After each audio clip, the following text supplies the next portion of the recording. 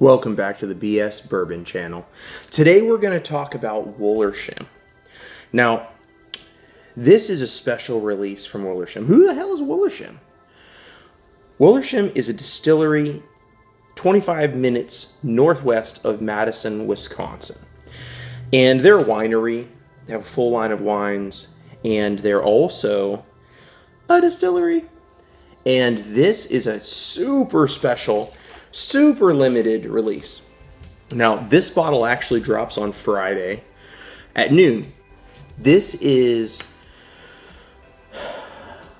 a Whiskey Geeks whiskey. This is so different. Let me tell you about this. So, this is a single barrel. It's only available at the distillery. It's not a rye whiskey. You can't call it that because legally rye whiskey has to be 51% rye and then aged in a new charred oak, American oak barrel. This is a whiskey that's made from a rye mash bill, 66% rye, 22% corn, 12% malted barley. But then it was aged entirely in red port barrels for 6 years and 85 days. Now, there was 2 barrels they did like this. They released one of them several years ago when it was 2 years old. And then this one, they waited until it was 6 years, 85 days. Now, this is number 8 of their special releases in their Curiosity collection. And they call it Vintage Red Dress. So, weird, right? I mean, so this is a whiskey completely aged in port. So this is kind of taking a page out of Scotch whiskey's maturation playbook.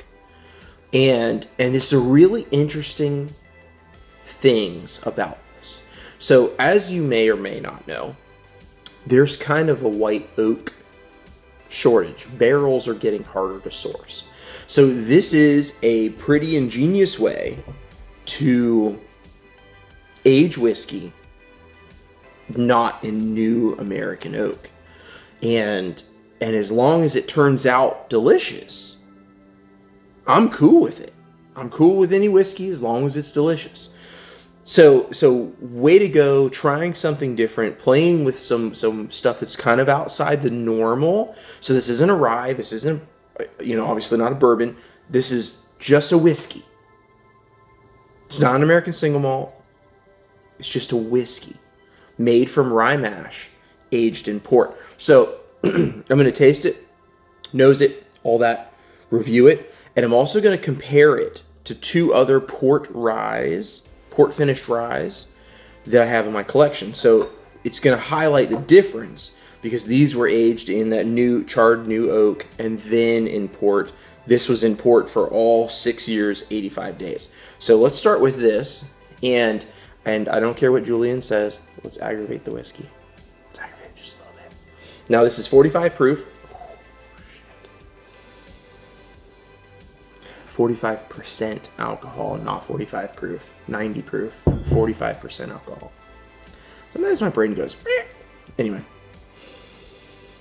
It smells like grapes. It smells... has a little barnyard funk to it.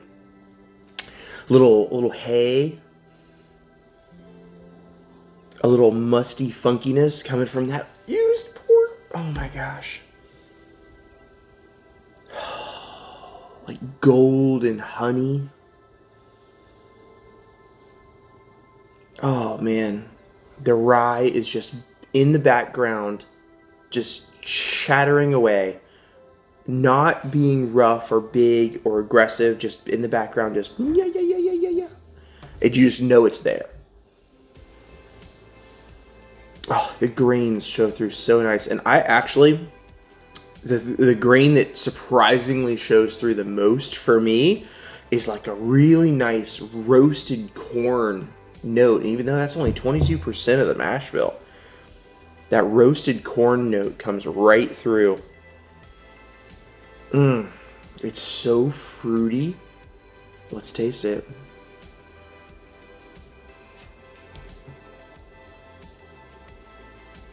Oh. Syrupy, fruity, almost compote-like. Then there's a little slightly brittle, sharp edge to the flavor profile. It goes sweet, fruity, viscous, very incredibly viscous. The legs in this glass are outrageous. And then there's that like little bit of a sharp edge. It's not like alcohol sharp. It's like the flavors have a roughness to them almost.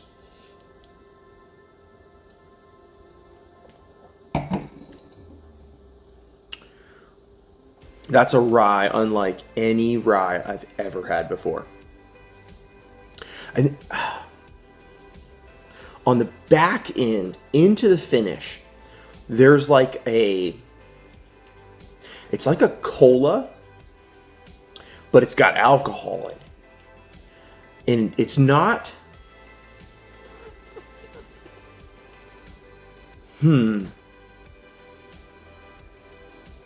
It's almost like, oddly enough, almost like a little bit... I'm stumbling on my words now. It's almost like a rum and coke way into the finish. There's this weird cola alcohol note. Like if you made a rum and coke with like a Foursquare. Way into the finish.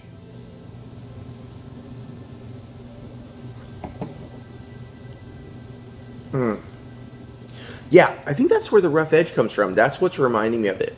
Is sometimes some of those like extra aged rums, the really nice ones, have like a rough edge to the flavor profile for me.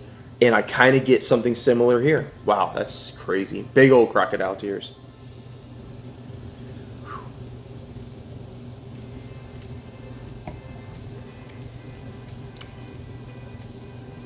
It's so different.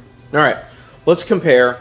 This one's Old Scout, which is MGP 95.5 rye, finished in port. And then we have Midwinter's Act 9, because Act 9 is better than 10. And it, of course, is also a blend of ryes, then finished. Those blend of ryes,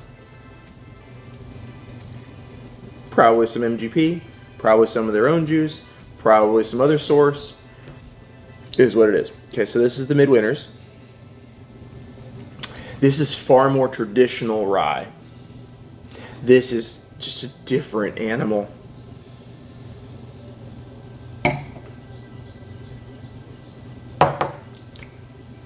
Yeah, oh yeah.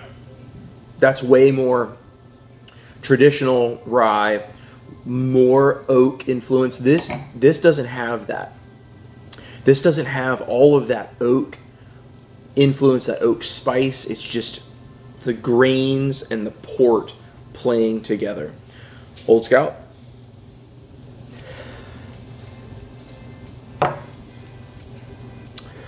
That's weird.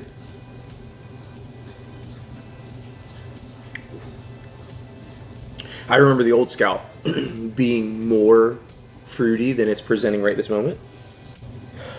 These are far more traditional rye, oak influence, big caramels, big vanillas from the oak. This doesn't have that. This is letting the grains sing with that port as like a duo. Wow. I love this Old Scout. I could drink this all day. I could just drink this all day. But it's not wildly different. It doesn't stand out. It doesn't jump out at you and be like, this is unique, one of a kind. This does. This is such a unique, different profile that I'd love to have 2 or 3 more of these, because man, there's gonna be none. 300 bottles total. And I got this one. I got one. What the hell? How the hell? I'll tell you how the hell. Thanks to my buddy Kevin Taber. He's the one that kind of introduced me to Wollersheim and put my information to them, and they sent me this bottle for me to try. And I am shocked. I'm shocked by it. I never expected it to smell or taste like this. I didn't know what they were sending me, first off. And when I got it and read the bottle, I was like, oh, that's weird. That's really strange. And then I crack it and I'm like, what the hell? It's really an experience whiskey. If you're anywhere near Wisconsin in the next 2 days, because I'm sure these things it's going to sell out tomorrow. It's going to sell out tomorrow and be gone. If you can get your hands on this, I would 1000% do it. I don't even know what these go for. I don't know what they're selling them for at the distillery. I'd pay it. No clue. I have no idea what this costs. I would, based on the rarity and how interesting and complex and different it is, I would probably pay north of $200 for this bottle. If I had to give it a value, I would easily pay over $200 for this because it's so unique. Anyway, thanks for watching. Until next time, I hope you have a great day. And I hope you're drinking craft whiskey. These guys are out here putting in work. They're doing different stuff. They're not just doing the same year after year. They're trying stuff. You know, this was an experiment that they started 6.5 years ago, almost. You know, shoot, that's the thing about whiskey. It's wild. You lay down some stocks in a barrel, you have no idea how it's going to turn out.